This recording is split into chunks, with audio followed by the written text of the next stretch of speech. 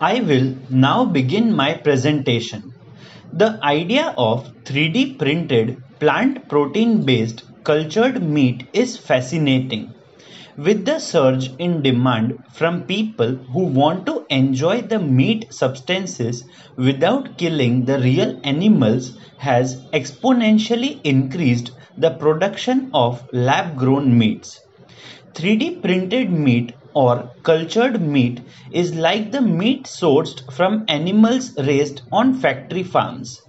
The difference is that whereas the meat cells are grown using the vegetable's protein as compared to sourced directly from animal bodies are grown in a process that has massive negative environmental and animal welfare consequences. Lab grown meat cells mature and grow in a laboratory with much smaller animal welfare and environmental impacts.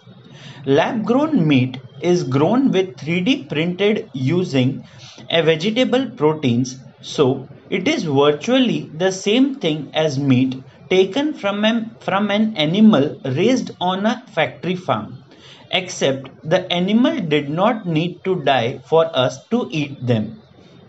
Those who have tried lab grown meat often remark on its similarity to farm raised meat.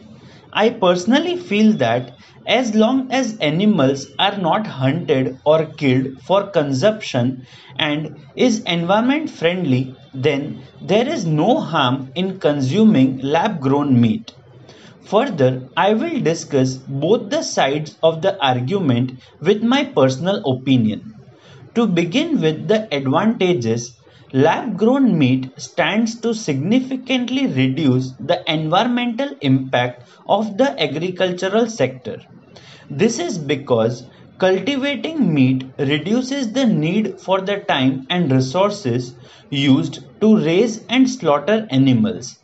In an artificially made meat, land would not need to be cleared to grow food and cattle would not be releasing methane in the atmosphere. Compared to the controversial beef, lab grown beef requires 45% less energy use, 99% less land use, and produces 96% fewer greenhouse gas emission. Another impressive benefit to lab grown meat is that millions of animal lives could be saved as the new product does not require that animals die for the production of meat. 3D printed meat is a supplement for the people who are vegan as plant based meat is not the same as real meat.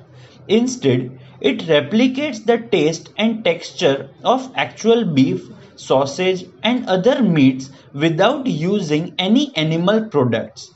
They achieve this by using special recipe and cooking procedure. Additionally, meat produced using vegetables protein is believed to be safe and healthy.